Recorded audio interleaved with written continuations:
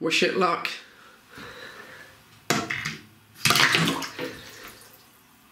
Well, I be dipped. How about that? Instantly. And it floats as well.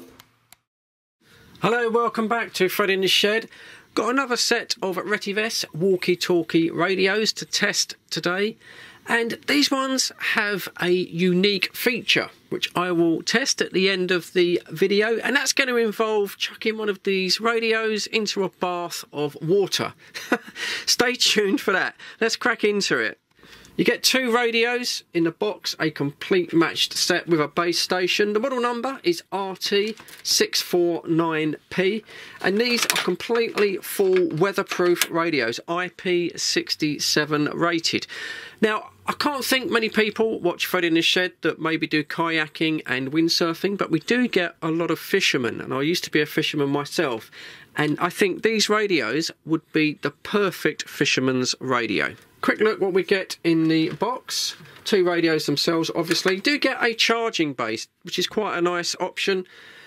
I did use this to charge the radios when they came in. They came with about half power in the batteries, but I did notice there's no charging LED on the base like you get on a Bofang. So when you do connect it to the power, you don't really know that it's connected, but it obviously does work. As far as the power goes, 5-volt USB, obviously. It does come with a power supply, which is quite rare because most radios, they allow you to use your phone charger. It's a bit of a flap, to be honest with you. You get this little 2-pin here, it goes into an adapter, which does have the proper insulators on the pegs there. But yeah, it's a little bit how you're doing. I mean, most people, look, you're just going to use your 5-volt phone charger, and it's a micro USB connector.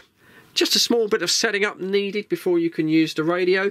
Have to undo these two screws here, remove the waterproof back, and inside you'll see there are 3 AA NIMH batteries in cellophane. Simply remove the cellophane, insert the batteries.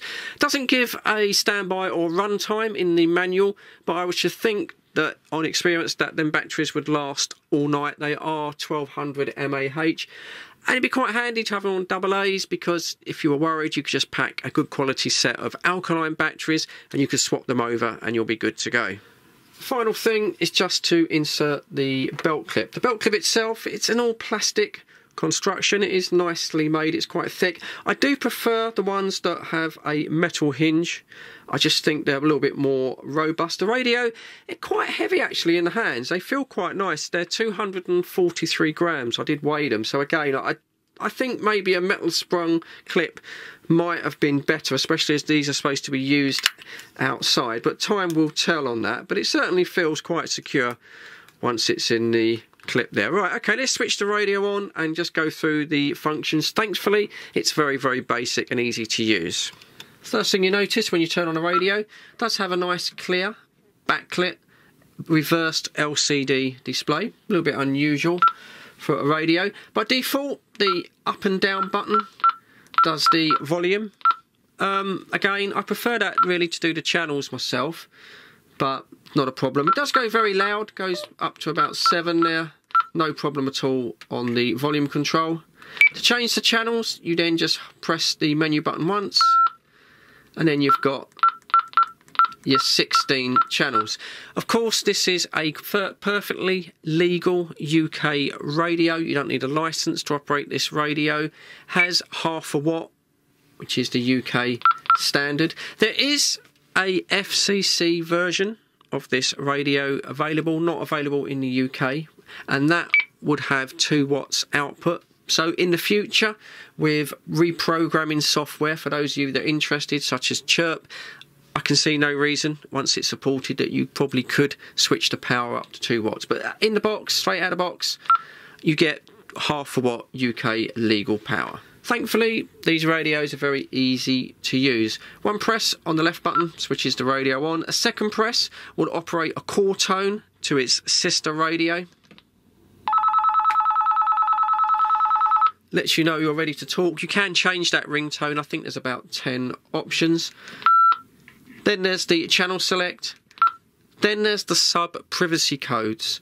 Now the idea is that if both these radios are on the same channel, you can then set a privacy code.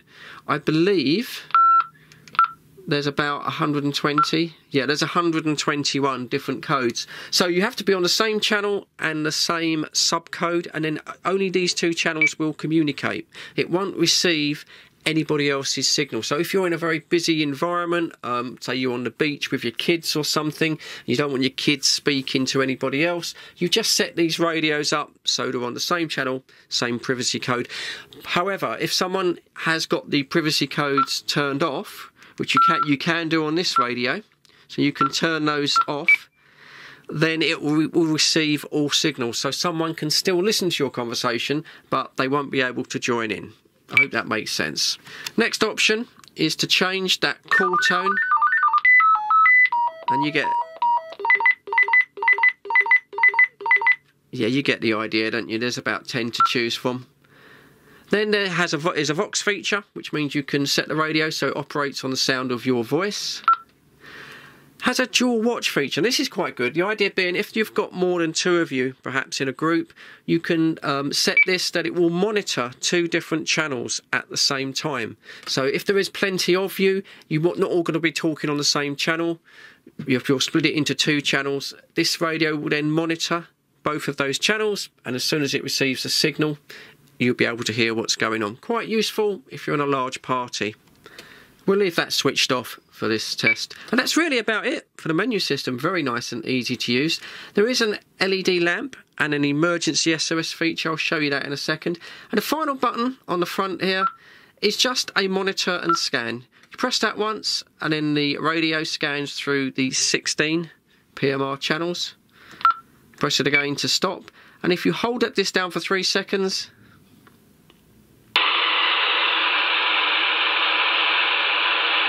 that just breaks the squelch. So if, for example, there is someone distant from you and you can't receive them properly, you just need to hold that button down to hear their signal. Right, let me just show you the LED lamp. Let's just turn the main lights off in the shack here.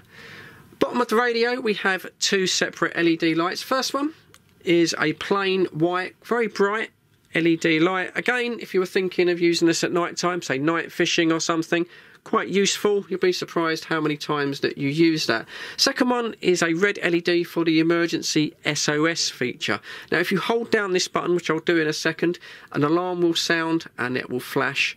You can silence the alarm very quickly by just pressing the PTT and just having a light flash. And let me just demonstrate that. So you hold this down for 3 seconds,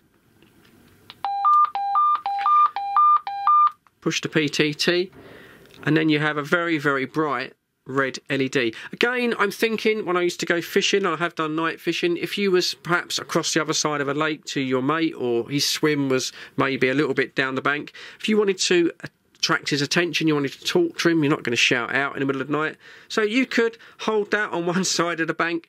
He would see that you need his attention, and that was how you would get his attention. Going to do a very basic transmit and receive test. Now people always ask me in the comments, Fred, what's the range of these radios? It depends on your terrain. It's a 1/2 watt radio. This one does have a nice long antenna, that will help it. But general speaking, if you're going to use this, say, as a fisherman's radio, you'll be out in the countryside, you should be looking at about 1/2 mile for good clear audio without the signal breaking up. Unfortunately, I don't live in the countryside. I live on a very modern, enclosed, cluttered housing estate, lots of buildings, lots of infrastructure, lampposts, things like that. So I know from my own testing of these 1/2 watt radios, I can probably get between maximum of maybe 500 or 600 metres. So we're going to go outside. I'm not going to worry too much about the distance. I'm going to put a couple of rows of houses between myself and the receiving radio and do a test. And I'll walk a little bit further, maybe put an extra row of houses between the radios. And what we're looking for really is just the audio quality of the signal, whether it's breaking up, whether it's picking up any hums, any interference. And hopefully it will sound good. So let's go ahead and I'll do that. So here we are, just out on the street. Not too far, a couple of rows of houses between the this radio and the house, probably 250 meters, something like that for the first test. So I'm going to press that call button, see what that sounds like.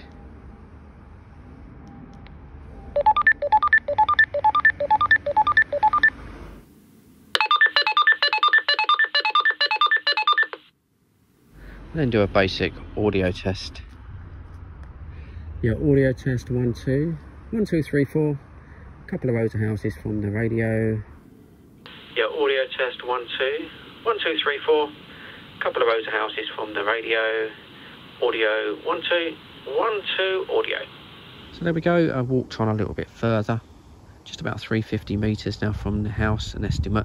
About 3 rows of houses. So it's not a bad test for a little half-watt radio. And going to do some audio now. Yeah, audio check 1, 2. 350 metres, thereabout. Yeah, audio check 1, 2. 350 metres, thereabouts. Audio 1, 2. 1, 2. 1, 2, audio. Nothing wrong with the audio on this radio. You wouldn't expect it really. I mean, it's got a very large speaker there. It does have quite a nice clear audio, goes very loud. So I think a final test to do on this radio is the submergence test. It does have a built-in emergency feature that if you were to drop this in water, apparently the little white light is supposed to come on to show you where it is. I think we're going to do that now, and let's see if that feature works. Here we are. This is a bizarre test, isn't it? I think the easiest way would just be to drop one radio into this bathtub of water, and that emergency light should come on. So I'm going to drop the blind and yeah, I'm going to chuck it in the bath. Wish it luck.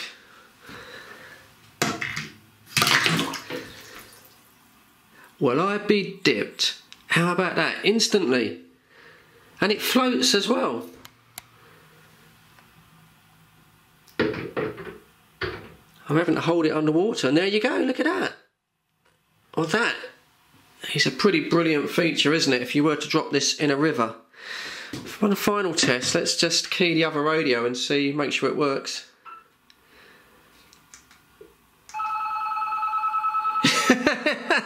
It does. It's working. And there we go. I'll get it out again. I don't know how you turn it off now. I suppose press lamp. Yeah, lamp off. And then another quick radio check.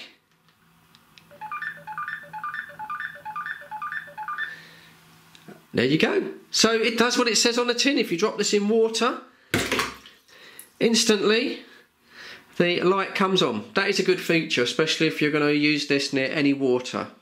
I think that's really about it. The Retevis RT649P, waterproof, as tested by Freddie in the shed in the bath, leisure radio. Conclusions? Yeah, they're a nice pair of radios. I like the fact they come in with the charging base, keeps everything together. Also, I think it's worth a mention the fact that you can swap out those AA rechargeable batteries and put your own alkaline batteries in if you're going on a long trip and you're worried about battery consumption. That should take care of that.